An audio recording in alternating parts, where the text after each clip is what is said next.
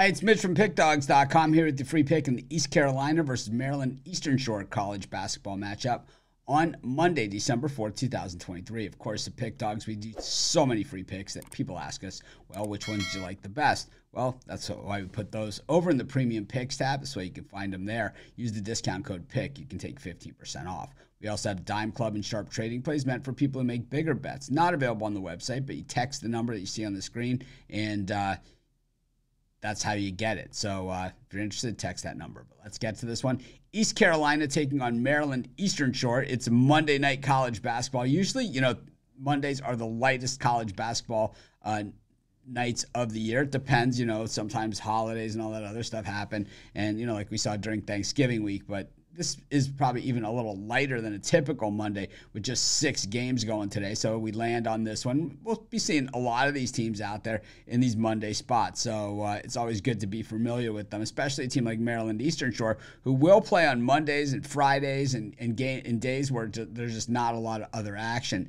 Eastern Shore 2-4 on the season, 0-3 on the road this season, straight up and against the number, just 1-4 against the spread all season long. East Carolina enters this one 5-3, 3-4 against the number this season, 3-3 against the number at home. So, certainly not world beaters here for the Pirates, but not, not absolutely horrible either.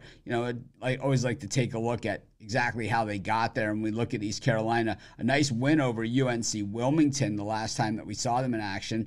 Of course, those are the guys to give Kentucky fits. Meanwhile, a loss to George Mason, win over Kennesaw, who's not a bad team, but they did not cover the spread in that one. A win over Georgia Southern, 82-64. Loss to Northeastern, South Carolina Upstate, and wins over Campbell.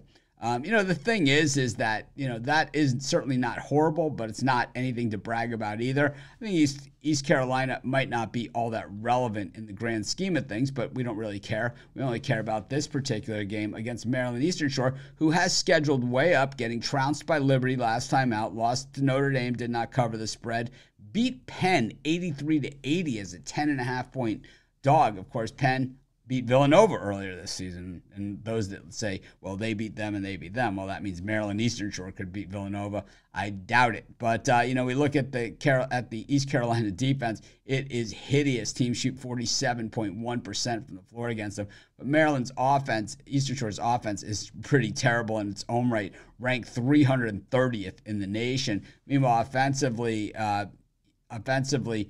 East Carolina, not much to speak of here either, while Eastern Shore really pretty horrible on defense as well. I think what we have here is a mediocre team in Eastern Carolina up against a Maryland Eastern Shore team that's not very good at all, but they've been in against better than this, and I think getting this giant number, especially on a light card, probably where all the value is. Not a game I'm rushing to the window, but I'll take Maryland Eastern Shore plus the points, and that's going to be my free pick.